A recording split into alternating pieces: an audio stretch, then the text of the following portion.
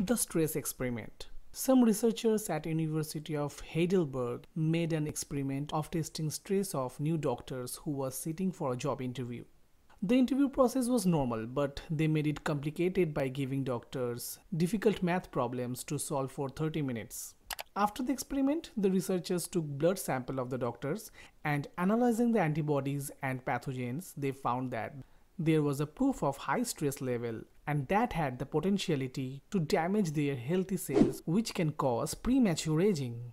In another experiment, in the University of California, they conducted the experiment on 39 women. They found that women who had sick children had high level of stress in comparison to the women who had healthy children. The greater the stress is, the greater chance is there that could damage their cells. So this is clear that stress has a direct connection with your aging, your physical health and mental health. In this video, I will tell you where the hell this stress comes from, what stress can do if we cannot do anything to it, and thirdly, how we can beat stress and enter into the relaxed zone. Stress is an interesting persona. Stress arrives when it senses that you are busy in receiving signals which potentially can be termed as problematic or dangerous. Scientifically, stress can be considered as a boon for us because in past it saved our ancestors to survive in hostile surroundings, but it's good to some extent.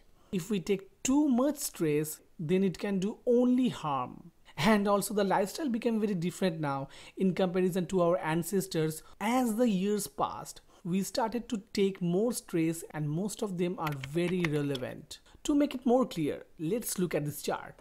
Cave people stayed relaxed most of the time in a day. Modern human stay busy most of the time when they're awake. That means they take stress many times.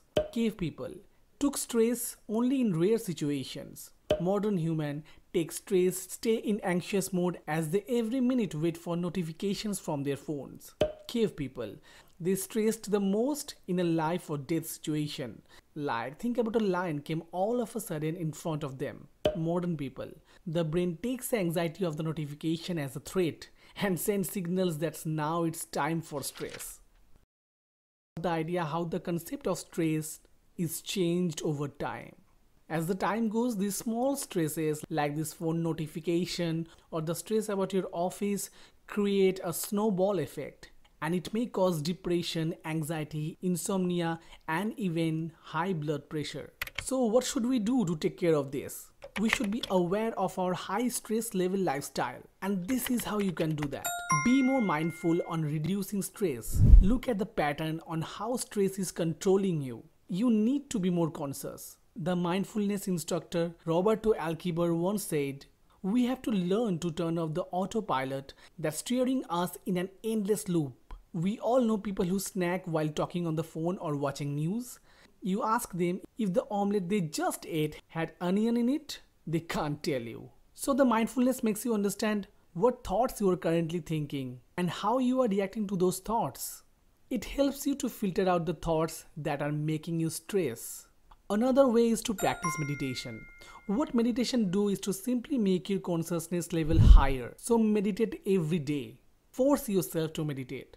In the end, I want to say always remember a little stress is always good, but do not let stress overpower your mind. I had this information from the book Ikigai. The book is too good if you like these kinds of information. It's on my recommendation. Hope this will help you somehow. Share this video with someone and I will meet you in the next one.